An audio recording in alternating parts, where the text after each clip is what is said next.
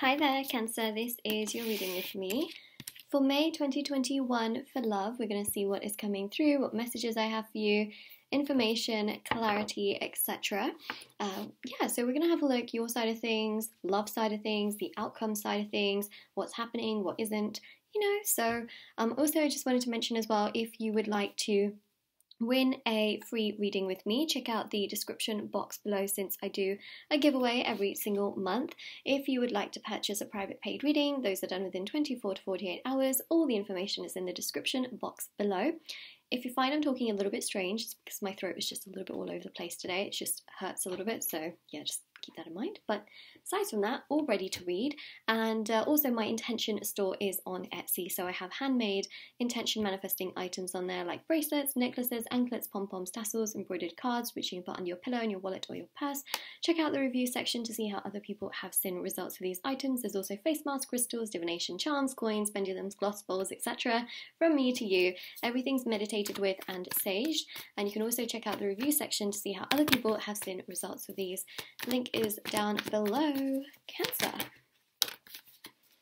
Okay, so this is how I'm going to do it, right? Because two cards did come out on the side here, and they were the first. So this and this, I think, is you, okay? That's just how I feel it. This is you. I think this is them. Them. That's interesting. Okay, so we've got here the King of Cups. We've got here the Six of Cups. I am an upright reader. I thought I'd just mention that. We've got the Knight of Pentacles with the Page of Cups. Okay.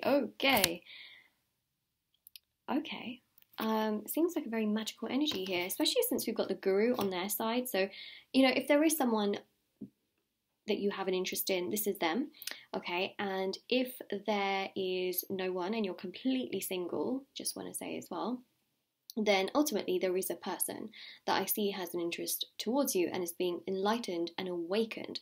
So they're learning a lot about themselves during this period of time, but they're learning to be much more open, straightforward, coming towards you, being much more communicative, being much more proactive towards you. Things like that I see. So do keep that in mind. You've also got the Sun as well.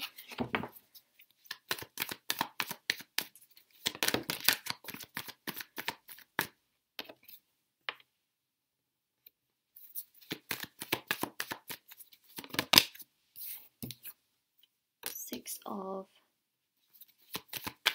Pentacles, Four of Cups, Strength,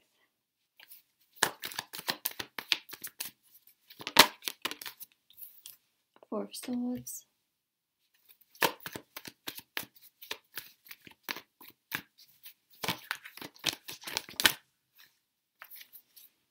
King of Swords, Justice, and the Empress.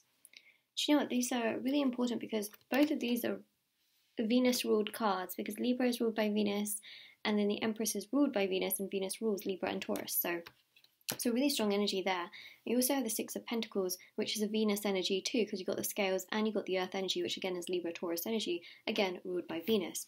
So what I see here for you, Cancer, is that really you're feeling so much like yourself. There's a lot of self-love, there's a lot of inner acceptance, inner peace, self-confidence, self-worth.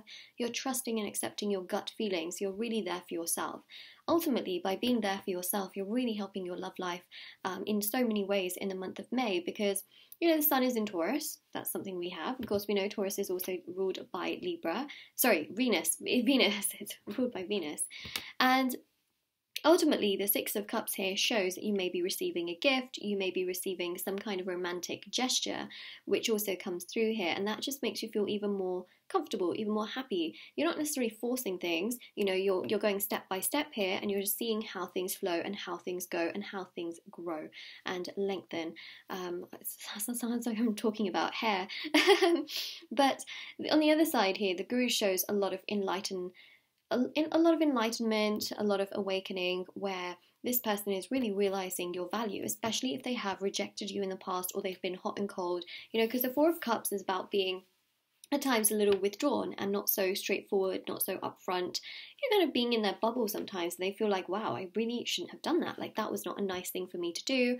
I should have been more upfront. I should have been kinder, nicer, just better, you know, that's the thing that I see. Even with the Six of Pentacles, there is this really powerful energy here of that sort of balance. And you know, the Six of Pentacles is a very, very powerful energy, which really does showcase not only balance, but it also showcases flow as well. And the Six of Pentacles is very, very powerful in that sense, because ultimately the Six of Pentacles really does showcase that they want to be much more equal towards you. They want to be more mutual towards you. It's quite a magical energy when I think about it, because not only do you feel good, but that energy of you feeling good is what's actually triggering them, I feel, on a spiritual level, to be so much more upfront towards you. And actually, in a way, you're kind of laid back, you're doing your own thing. They are doing quite a bit of the work in order to sort of come towards you, but also having those realizations, which is also work in many ways, right? It's not like work as in like working for something, but working for your energy in many ways, and actually really wanting that.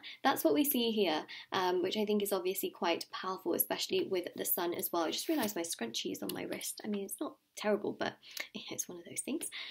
So yeah, the sun here is a very powerful energy, which shows happiness, it shows fulfillment, it shows growth, it shows you know, solar energy of happiness, prosperity and peace. And that's something that they are feeling more of. So if they have been really upset in the past, or depressed, or very down about things, that could have been a blockage in this whole situation. But because they're feeling so much more overjoyed, so much more like themselves, they have more of that energy to come towards you. So essentially that's what happens, you know, because imagine it like this, right? When someone's not feeling very well, or they get food poisoning, we don't want anyone to get food poisoning, but this is just an analogy, okay? I just want to clear that up. So say, for example, they get food poisoning, right? That's them being unwell. Or just they're unwell in general, right? You could put their favorite food in front of them, but they may not want to touch it, taste it, smell it, eat it, nothing, even though it's their favorite food. Once they recover and they feel better, they will want that, you know, they will want that food because it's just something that they love. But because they don't feel well, it's like a blockage, right? They just don't want it, or they can't have it. So it's very similar actually when people don't feel mentally or emotionally very good, or they do go through health struggles and problems, is there are certain things that they will be much more withdrawn from and not really do. So, you know, sometimes people may not want to exercise, or they may not be able to exercise. Some people may not be able to do the regular things that they want to do. You know, it's so the same goes here in many ways, is that they are very much so you know, perhaps been quite withdrawn from you in the sense that they haven't been feeling so great. And that could be, again, emotionally, mentally, or even, you know, health-wise. So at least in May, what we do see here is that there's much more of that incentive to come towards you. They are feeling better, which is actually triggering them to do more towards you. Okay, for the outcome, we have strength. So see, there's a lot of strength being gathered here. They feel stronger towards you. They are living in love rather than fear. And ultimately, they are feeling better. This is a great energy, Leo energy as well. Magical. Enter all the sparkly dust right here. It's a great energy that we see. Sparkly just like my nails. There we go. And then you also got here the Four of Swords. So there's much more peace in this particular connection in May. Yeah. King of Swords, more willpower. There can be communication here as well. You know what the King of Swords is also all about? It's communication energy, because Mercury is the planet of communication. Mercury rules Virgo and also Gemini. It's a strong air sign energy. And not only that, but the sun is in Taurus in the beginning portion of May. And Taurus is ruled by the throat. And so, like, the throat chakra is one that I think is very powerful in May, especially in this connection, because it shows here there can be communication, which is also accepted. You know how there's communication sometimes, and it just feels like, wow, it's gone in one ear and out the other for the other person. It's like, did they even hear me? Do they even know what I'm on about? Are they even listening? Well, here, the communication that is had is accepted and understood. Big words. Justice, more balance.